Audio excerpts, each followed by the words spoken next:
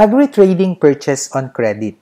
Kadalasan, ang pambayad ng mga magsasaka sa agri-inputs at equipment service ay ang kanilang agri-products na na-harvest. Makakatulong ang negosyo ng ARBO na nag-agri-trading para mabigyan ng magandang presyo ang produkto ng mga magsasaka sa kanilang ARC. Ang videong ito ay tungkol sa recording ng pagbili ng ARBO sa na-harvest ng isang farmer.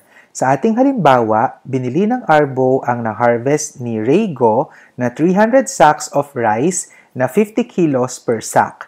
Babayaran ito ng ARBO pagkabenta ng buyer ng rice. Ang buying price ay 18 pesos per kilo. Sa Command Center, click Purchases. Click Enter Purchases. Magbubukas ang Purchases window. Click Layout. I-click ang Item Layout at click OK. Sa upper left corner, piliin ang bill. Sa supplier, i-click ang drop-down button. Kung wala pa sa listahan ng suppliers ang binilhan ng item, click New. At sa designation, piliin ang individual. Ilagay ang last name, first name, at unique card ID number. I-click ang OK. I-click uli ang drop-down button sa supplier field. Piliin ang pangalan ng pinagbilhan ng agri-products. Click Use Supplier. Automatic na mag-update ng ship to sa pangalan ng ARBO. Automatic din na maglalagay ang ABSS ng purchase number. Siguraduhin nakamatch ito sa printed billing number. Ilagay ang date ng transaction. I-click ang arrow sa tabi ng terms para ma-customize ang credit terms. Piliin ang COD or cash on delivery. Ilagay ang 0 sa discount days, balance due days at percentage discount for early payment. Click OK. Ilagay ang supplier invoice number kung mayroon. Ilagay ang particulars ng binili sa supplier. Sa ilalim ng bill at received, ilagay kung ilan ang binili at natanggap na isang klaseng item. Sa ating example, ito ay 15,000 kilos na rice mula sa 300 sacks of rice na 50 kilos per sack.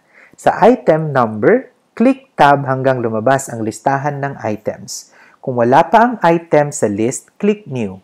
Dito magdagdag ng item na binili. Pag napili na ang biniling item sa list, click Use Item. Sa description, ilagay ang detalye ng nabili. Halimbawa, 300 sacks of rice at 50 kilos per sack. Ilagay ang buying price at discount percentage kung mayroon. Automatic na i-compute ng ABSS ang total na amount. Piliin ang NT or non-taxable sa tax column. I-compute ng ABSS ang total amount na binili ng ARBO. Ilagay sa Paid Today ang binayaran ng ARBO sa araw ng transaction dahil babayaran ng ARBO ang farmer kapag nabenta na nito ang rice. 0 ang nakalagay na Paid Today. Nakalagay sa balance due ang amount na babayaran ng ARBO. Ilagay sa journal memo ang to record purchase of item type from name of farmer supplier.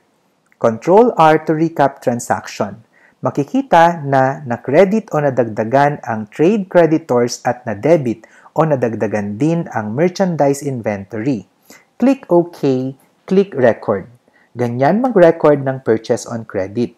Kung mababayaran ng ARBO ang farmer supplier in cash, ganito ang magiging recording.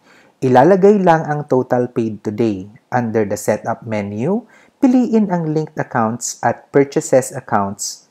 I-click ang drop-down button sa bank accounts for paying bills.